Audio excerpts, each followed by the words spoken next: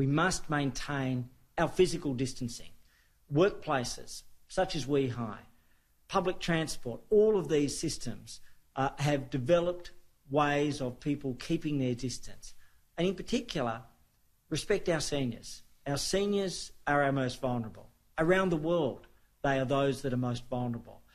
And giving them the space and the distance, continuing to respect the hand hygiene, the physical distance, downloading the COVID Safe app, these are the three things that will help us emerge cautiously but with confidence. That then brings me to our capacity.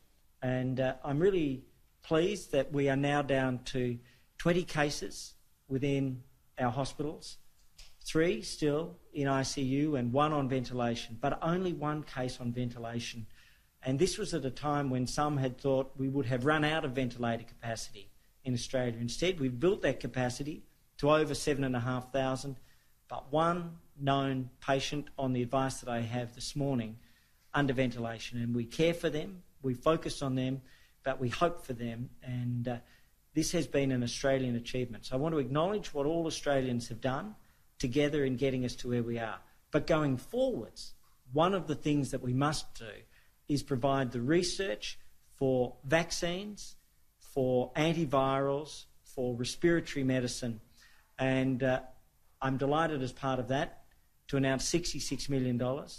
That includes approximately $19 million for vaccines, with $5 million going to the University of Queensland for their molecular clamp technology, one of the world's leading vaccine projects in relation to coronavirus prevention. We are also supporting 9 projects around the country for antiviral medicines. And here at WeHi there are 2.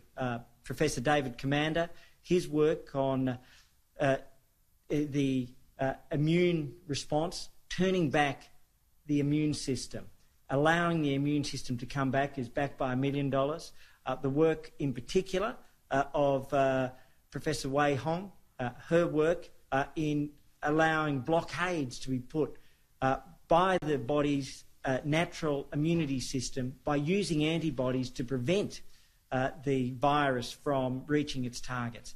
That's being supported with almost $2 million.